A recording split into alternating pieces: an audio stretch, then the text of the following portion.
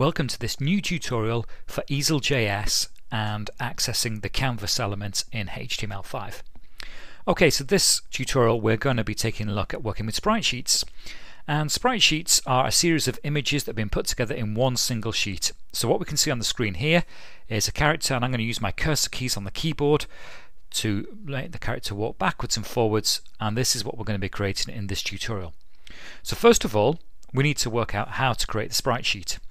And the way that we do that is quite simply by going to Easel.JS.com/zoe.html. And what this is a little application written in the Air framework, so you need to have Adobe Air installed on your computer, and it will take animations that you've created in Flash and turn them into single sprite sheets. So excellent for character animation, that sort of thing, which would normally be quite difficult to do. So once you've got that down, you need to get that open and installed on your computer.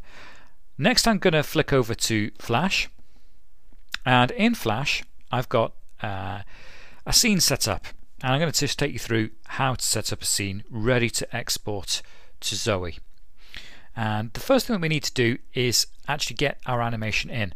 So we can see here that I've got my first bit of animation, which is a walking cycle just towards the right, and hence I've named it WK right. So that is as simple as adding a frame label, walk right. And each of those is an individual PNG image which has come in. Notice I don't have a walk left. That's because in Easel.JS we have a flip function which is going to kind of duplicate the walk right and flip it over to the left. So we're going to have that already. So I've got a walk up and a walk down. So it all works quite nicely. So the next thing that we need to have is this little empty movie clip on the stage, which has the instance name registration point. Simple as that. There's nothing to that at all. It's just a movie clip, and it's just placed on the stage. There's nothing inside that movie clip. It's just simply there. Once we've done that, we obviously save what we've got and we publish it, so we can see our walk cycle just looping around there.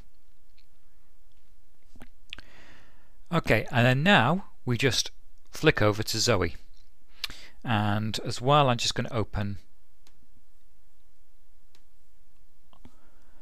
my Finder, and from here I can either browse for a SWF or just drag the SWF in.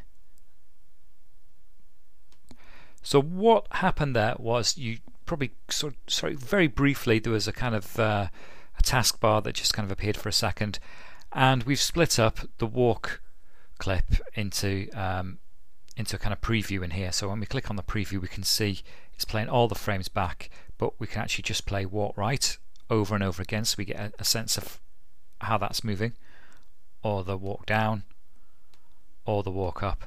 It's worked out the bounds and everything like that, so it's all working nicely.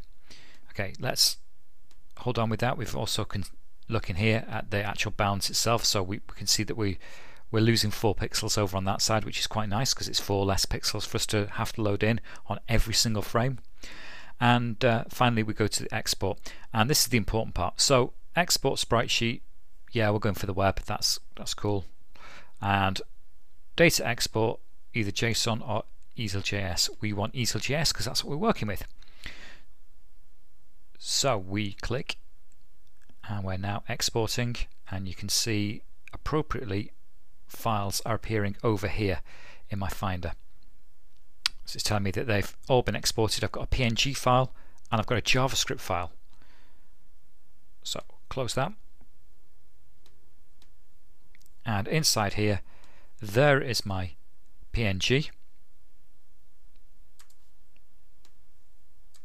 And there's my walk clip JavaScript as well. Excellent. So we've got the data together now. Now it's just a question of us actually putting that down and coding it up so that we've actually got it working when we press it with our cursor keys on the keyboard.